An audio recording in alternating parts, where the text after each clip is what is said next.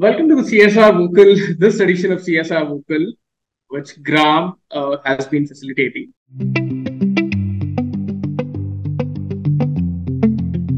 Rajesh, I also wanted to understand, in terms of, personal leadership philosophy when it comes to CSR, what are your thoughts, advice, and insights which you would like to share with individuals and then organizations basically in terms of improving their CSR initiatives? What has been your experience in terms of the corporate social response? I also believe that uh, let me talk about the practitioners first. The practitioners, those who are new, those who are aspiring, those who want to make a career out of it, they must understand the importance of the stakeholders. They must understand how to engage different stakeholders. Even at this point of time, this is one of my greatest weakness, I must admit. It is very difficult to manage stakeholders at multiple levels, and especially the practitioners, those who have 5, 10, 8, 9, 10, or maybe 12 years of experience. I'm talking about them.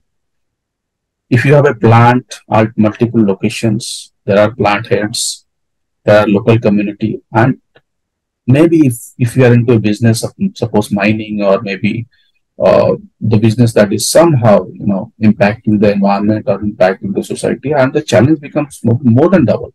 Okay, community is a top stakeholder, your government is a top stakeholder, and the top management, top officials from the companies, those who are actually facing the society, actually facing the heat of the society, they are also the top stakeholders. So acting as a CSR head or acting as a CSR professional, you have to understand, one has to understand to whom to manage, whom to prioritize, how to prioritize. It could, a CSR professional could be in a crossroads where if he is giving priority to the community, he is becoming anti to the company. If he is giving priority to this company, he could be the anti to the society. Okay. Simultaneously, if he's giving priority to both, he could be a anti to the government as well. Right. So the balanced approach is very, very difficult, and one has to learn in the due course of time. It cannot happen. If we'll talk about me, my issue is that if I'm angry, that angriness is visible in my face. If I'm disappointed, that is visible in my face. I mean, that is completely natural, that is human, but sometimes I feel the CSR person has to be very diplomatic in nature also, while taking everybody on board. Okay, I'm not saying everybody to say yes, but taking everybody on board, managing everybody in a way that nobody will be disappointed. Rather, everybody will understand that yes, we do have certain contribution, and our contribution or our consideration or our request has not been neglected. Rather, it has been considered. In that way, okay, if things are done, I think things can be managed and can be taken in a better way. That is point number one. The second point I'm just trying to share with the companies, those who are into CSR. I mean, they must have. I'm not talking about the big companies. I'm talking about the mid-sized companies. I'm talking about the small-sized companies. They must understand, and give value to the person who is responsible to implement the CSR, because that person goes to the ground. That person understands the pulse of the community, the pulse of the society. Sitting at the corporate level, or maybe at the executive level, or maybe the top management level, if I want to do something and that has less relevancy towards what the company should do, does not make any sense. I have seen people who are giving charities to different NGOs, and somebody has 5 crores of CSR budget and he has 50 clients, 50 NGO partners.